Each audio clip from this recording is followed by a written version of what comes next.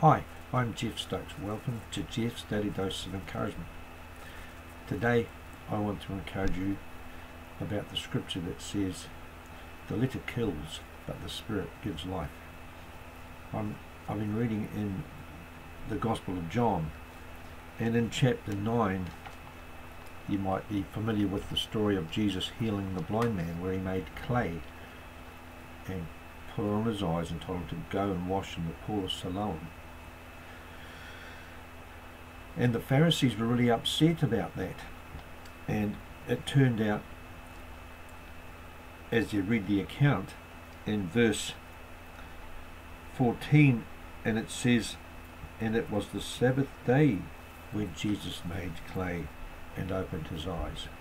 And many times in the scriptures, in the Gospels, we see where Jesus did a miracle, healed someone on the Sabbath day. I think there was someone who was bowed over, a lady who was bowed over for years and years and years, and made her stand up straight, a man with a crooked hand.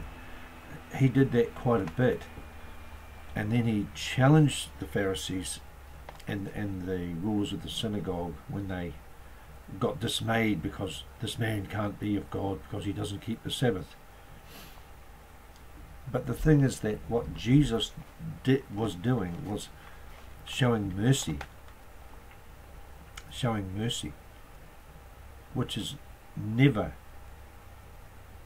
outside of God's will, never outside of God's will on any day. And so my encouragement is that as Jesus, you see, Jesus listened to the Holy Spirit.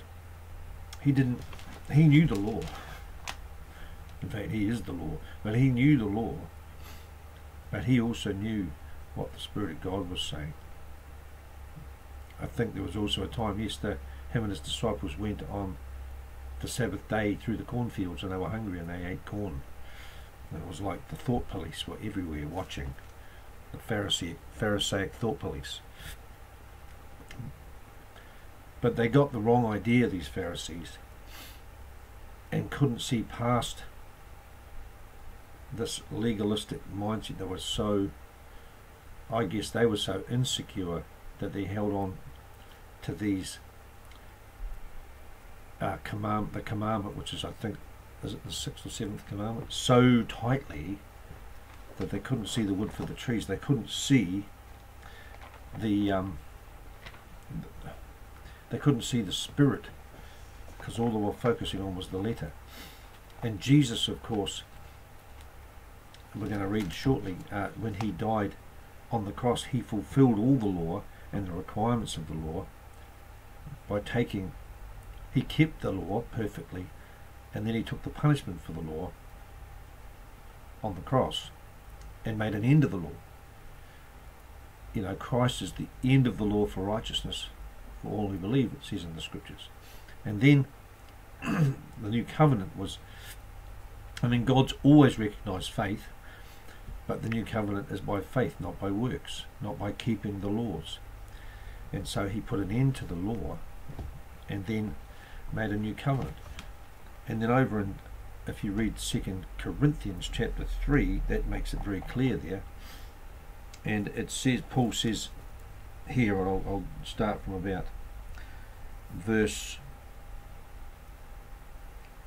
1:3 down to verse 6. It says, do we begin again to commend ourselves, or need we, as some others, epistles or letters of commendation to you, or letters of commendation from you? You are our epistle, written in our hearts, known and read of all men. In other words, your lives declare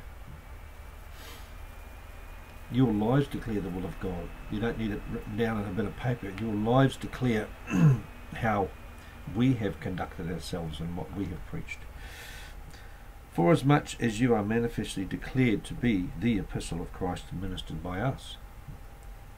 So we don't need the letter, it's shown in the living life of the person.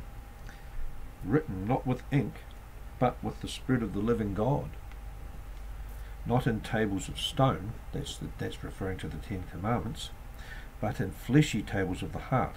And such trust have we through Christ to Godward.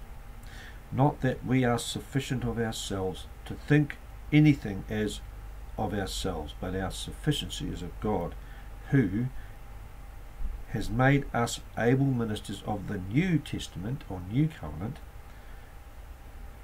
not of the letter, so not the Ten Commandments and not all the laws, but of the Spirit.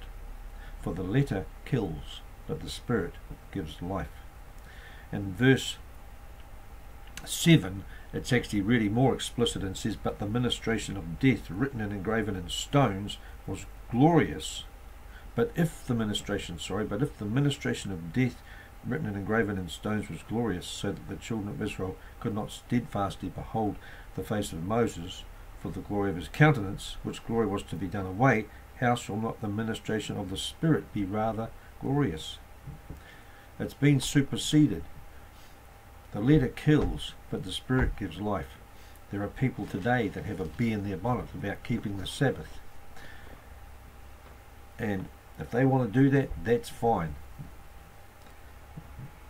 But we need the Holy Spirit. That's what the Holy Spirit is for. And He shows us. He shows us what is right to do on what day for us. You don't.